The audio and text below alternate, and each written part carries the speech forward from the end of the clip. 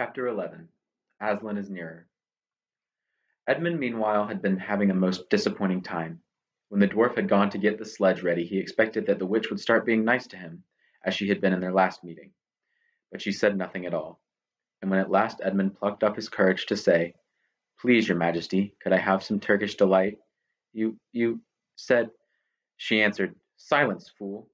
Then she appeared to change her mind, and said, as if to herself, "And yet it will not do to have the brat fainting on the way," and once more clapped her hands. Another dwarf appeared. "Bring the human creature food and drink," she said. The dwarf went away and presently returned, bringing an iron bowl with some water in it, and an iron plate with a hunk of dry bread on it. He grinned in a repulsive manner as he set them down on the floor beside Edmund, and said, "Turkish delight for the little prince! Ha, ha, ha!"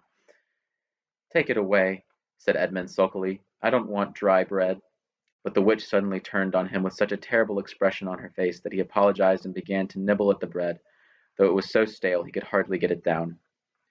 "You may be glad enough of it before you taste bread again," said the witch. While he was still chewing away, the first dwarf came back and announced that the sledge was ready. The white witch rose and went out, ordering Edmund to go with her.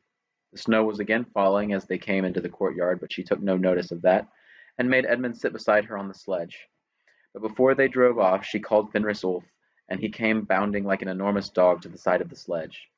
"Take with you the swiftest of your wolves, and go at once to the house of the beavers," said the witch, "and kill whatever you find there. If they are already gone, then make all speed to the stone table, but do not be seen.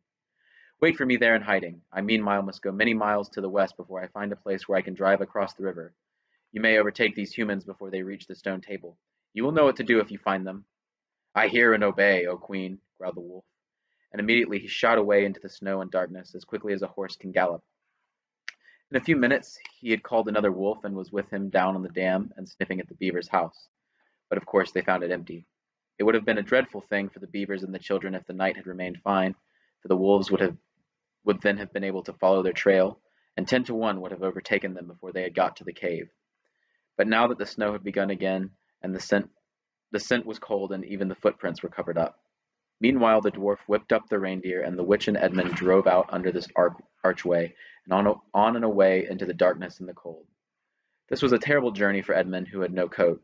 Before they had been going a quarter of an hour, all the front of him was covered with snow. He soon stopped trying to shake it off, because, as quickly as he did that, a new lot gathered, and he was so tired. Soon he was wet to the skin, and oh, how miserable he was. It didn't look now as if the witch intended to make him a king. All the things he had said to make himself believe that she was good and kind, and that her side was really the right side, sounded to him silly now. He would have given anything to meet the others at this moment, even Peter. The only way to comfort himself now was to try to believe that the whole thing was a dream, and that he might wake up at any moment. And as they went on hour after hour, it did come to seem like a dream. This lasted longer than I could describe, even if I wrote pages and pages about it. But I will skip on to the time when the snow had stopped and the morning had come, and they were racing along in the daylight. And still they went on, with no sound but the everlasting swish of the snow and the creaking of the reindeer's harness. And then at last the witch said, "What have we here? Stop!" And they did. How Edmund hoped she was going to say something about breakfast, but she had stopped for quite a different reason. A little way off at the foot of the tree sat a merry party, a squirrel and his wife with their children, and 2 satyrs and a dwarf and an old dog fox, all on stools round a table. Edmund couldn't quite see what they were eating, but it smelled lovely, and there seemed to be decorations of holly, and he wasn't at all sure that he didn't see something like a plum pudding. At that moment, when the sledge stopped, the fox, who was obviously the oldest person present, had just risen to its feet, holding a glass in its right paw as if it was going to say something. But when the whole party saw the sledge stopping and who was in it, all the gaiety went out of their faces. The father squirrel stopped eating with his fork halfway in his mouth, and one of the satyrs stopped with its fork actually in its mouth, and the baby squirrels squealed with terror. "What is the meaning of this?" asked the witch queen. Nobody answered. "Speak, vermin," she said again, "or do you want my dwarf to find you a tongue with his whip? What is the meaning of all this gluttony, this waste, this self-indulgence? Where did you get all these things?" "Please, your majesty," said the fox, "we were given them, and if I might make so bold as to drink your majesty's very good health." "Who gave them to you?" said the witch. "Father Christmas," stammered the fox. "What?" roared the witch, springing from the sledge and taking a few strides nearer to the terrified animals. "He has not been here. He cannot have been here. How dare you? But no. Say you have been lying, and you shall even now be forgiven." At that moment one of the young squirrels lost its head completely. "He has! He has! He has!" it squeaked, beating its little spoon on the table.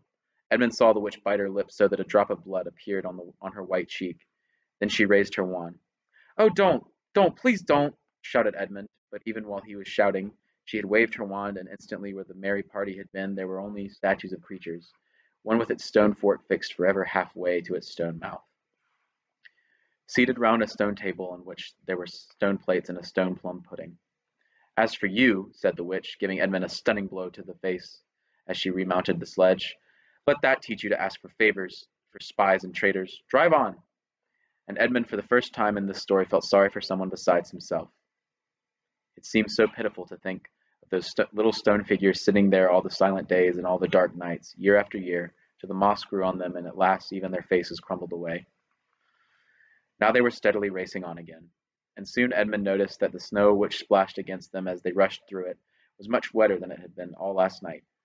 At the same time he noticed that he was feeling much less cold. It was also becoming foggy. In fact, every minute it grew both foggier and warmer, and the sledge was not running nearly as well as it had been running up till now.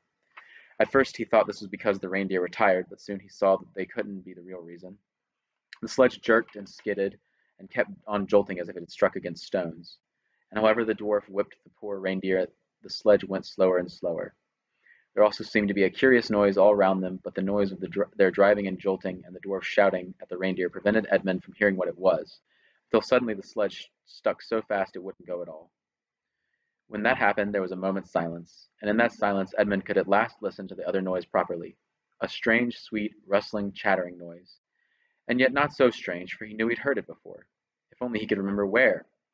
Then all at once he did remember. It was the noise of running water.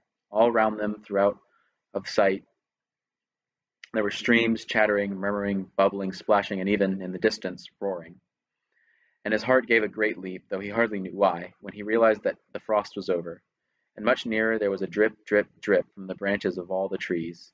And then, as he looked at the one tree, he saw a great load of snow slide off it, and for the first time since he had entered Narnia, he saw the dark green of a fir tree. But he hadn't time to listen or watch any longer than the witch said, "Don't sit staring, fool! Get out and help!" And of course Edmund had to obey. He stepped out into the snow, but it was really only slush by now, and began helping the dwarf to get the sledge out of the muddy hole it had got into. They got it out in the end, and by being very cruel to the reindeer, the dwarf managed to get it on the move again, and they drove a little further. And now the snow was really melting in earnest, and patches of green grass were beginning to appear every direction. Unless you have looked at a world of snow as long as Edmund had been looking at it, you will hardly be able to imagine what a relief those green patches were after the endless white. Then the sledge stopped again. "It's no good, your majesty," said the dwarf. "We can't sledge in this thaw." "Then we must walk," said the witch. "We shall never overtake them walking," growled the dwarf. "Not with the start they've got." "Are you my counselor or my slave?" said the witch. "Do as you're told. Tie the hands of the human creature behind it, and keep hold of the end of the rope. And take your whip, and cut the harness of the reindeer. They'll find their own way home." The dwarf obeyed, and in a few minutes Edmund found himself being forced to walk as fast as he could with his hands tied behind him. He kept on slipping in the slush and mud and wet grass, and every time he slipped the dwarf gave him a curse and sometimes a flick with the whip. The witch walked behind the dwarf and kept saying, "Faster, faster!" Every moment the patches of green grew bigger and the patches of snow grew smaller. Every moment more and more of the trees shook off their robes of snow. Soon wherever you looked, instead of white shapes you saw dark greens of firs or the black prickly branches of bare oaks and beeches and elms. Then the mist turned from white to gold and presently cleared away altogether. Shafts of delicious sunlight struck down onto the forest floor, and overhead you could see a blue sky between the treetops. Soon there were more wonderful things happening. Coming suddenly round a corner into a glade of silver birch trees, Edmund saw the ground covered in all directions with little yellow flowers, celandines. The nose of water grew louder. Presently they actually crossed a stream. Beyond it they found snowdrops growing. "Mind your own business," said the dwarf when he saw Edmund had turned his head to look at them, and he gave the rope a vicious jerk. But of course this didn't prevent Edmund from seeing. Only 5 minutes later he noticed a dozen crocuses growing around the foot of an old tree, gold and purple and white. Then came a sound even more delicious than the sound of water. Close beside the path they were following a bird suddenly chirped from the branch of a tree. It was answered by the chuckle of another bird a little further off. and then, as if that had been the signal, there was chattering and chirruping in every direction, and then a moment of full song.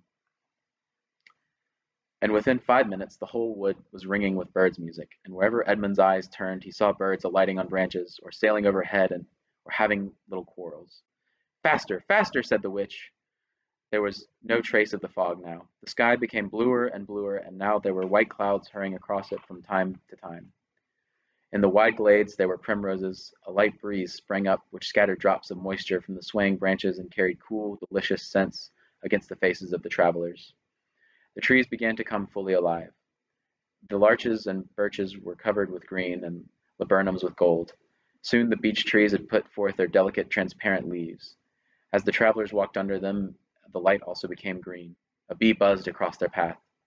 "This is no thaw," said the dwarf, suddenly stopping.